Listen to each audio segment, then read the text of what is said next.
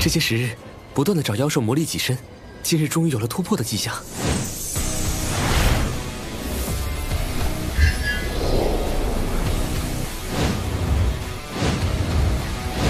迄今为止，我遇到过的结丹期强者都是金丹新修，他们往往法力强大，但身体薄弱。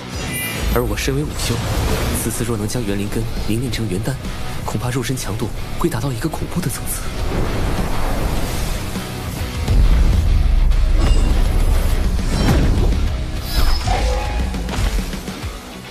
终于结丹成功了。哎，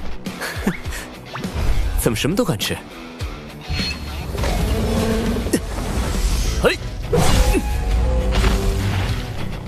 去吧，让你美餐一顿。这还真是一路火花带闪电。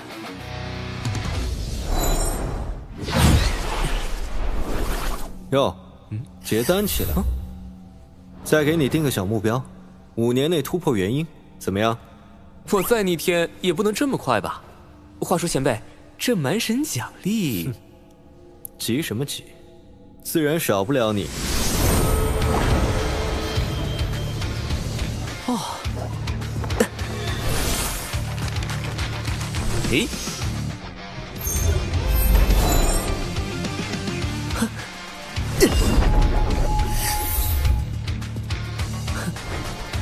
这一看就是个极品宝贝呀！算你小子有眼光。这灵宫塔是空间型古堡，可创造上佳修炼空间，防御极强，能毁掉他的法宝屈指可数。还有这苦骨魔傀儡，战力不输结丹期修。多谢前辈了。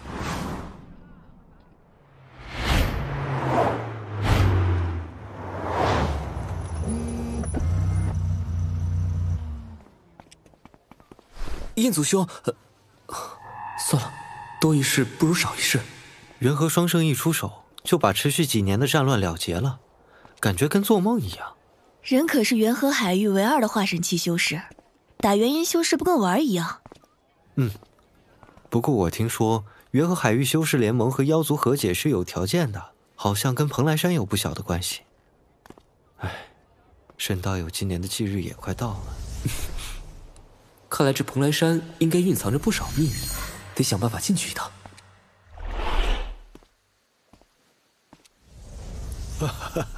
老夫是万宝阁的管事，敢问道友高姓大名，出自何门何派？在下沈浪，一名无门无派的散修。哎呀，道友年纪轻轻便入结丹，未来前途无量啊！哎呦，段公子、薛少主，您二位来了，怎么也不提前说一声啊？本公子零食太多，没地方花，来给我未来的道侣挑挑法宝。顺便给你们店施舍点啊！紫阳宫少主和天目宫少主都来了，看来这次交易会不简单呢。灵儿怎么跑这儿来了？莫如明月，他怎么也在原初之界？难道当时他也在龙腾基地？我家明月想来，我就陪他来看看。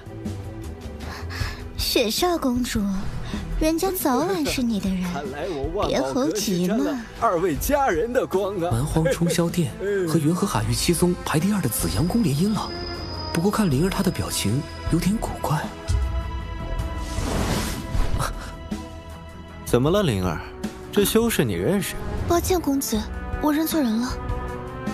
一定有诸位，既然段公子和薛少主都来了，交易会现在开始。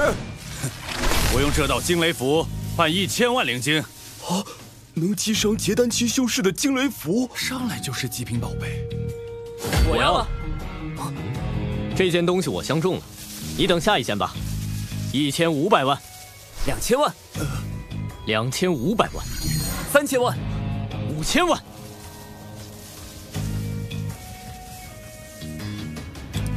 这位道友是我的一个故人。原来道友是明月的朋友啊，这道符就让给道友了。我可不要别人施舍的东西，这符还是薛少公主买下吧。也恭喜道友用惊雷符卖出惊天高价。啊！你故意整我？这小子肯定跟灵儿有关系。交易还等着你完成呢。我用1枚凤阳花叶子换取上品修复材料星石100斤。哪儿来的穷鬼，失心疯了吧？ 8万年。星石这么稀有的东西，很久没有见过了。这片叶子都顶得上5000年份的灵草了，价值可比100斤星石高多了。我正好缺阳属性灵草，你这东西我收了。你有星石？没有，不过本公子可以用更珍贵的东西跟你换。此人天生具有气灵体，虽已被本少主剥夺，但只要用极品灵草喂他几年，说不定还能再生一次气灵体，到时气灵体就归你了。这叶子给你也可以，不过我还有个要求，让你的女伴告诉我，她是真心想嫁给你，还是受了你的胁迫。我和灵儿情投意合，哪来什么逼迫？我想听她说。我不喜欢当公子。贱人！我的人由不得你打。真是找死！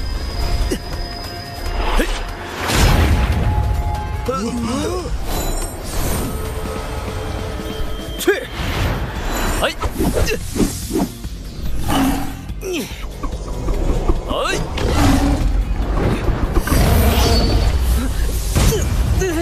好强啊！散修也能这么猛？啊！是开山印，竟然能逼得断剑动用了古宝，这下他必死无疑了。你看，这小子居然是血灵仙体，还能硬扛下开山印。青山巨猿的名字是白叫的吗？请！别杀我！紫阳宫断剑竟然输了。是啊，走吧。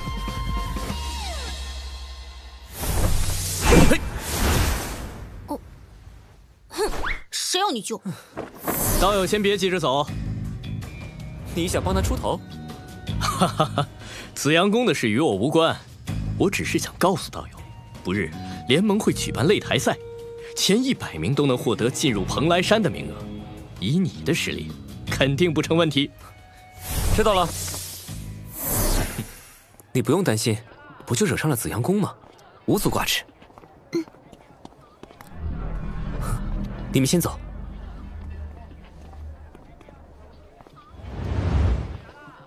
啊！你是在找我吗？我没有恶意，我就是挺欣赏道友在拍卖会上的做法。道友请看，星石，还有更多吗？只有这一块，虽然没有道友想要的那么多，但我愿意将这块星石低价售给道友，就当交个朋友。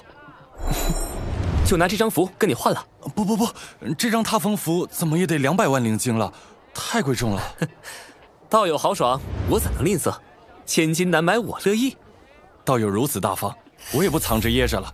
这块星石其实是在10万大山某个古遗址附近捡到的，这是我当时绘制的地图，你可据此前往，兴许能找到更多的星石。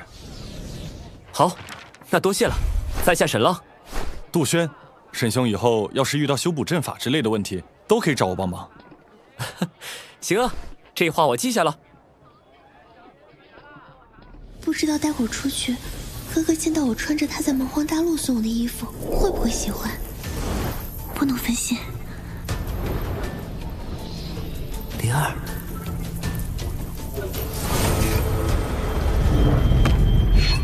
灵儿修炼出事了，我这就用圣阳战气给你疗伤。要是这几年哥哥一直都在灵儿身边就好了。对不起。我在蛮荒找遍了隐灭哥哥的消息，暂时又吃紧，还在途中碰到了段剑这个坏蛋，他用除霄殿的安危要挟我来元和海域。灵儿没办法，要是哥哥在，肯定不会发生这些事。下次碰到段剑，我一定取他性命，把你受的委屈全讨回来。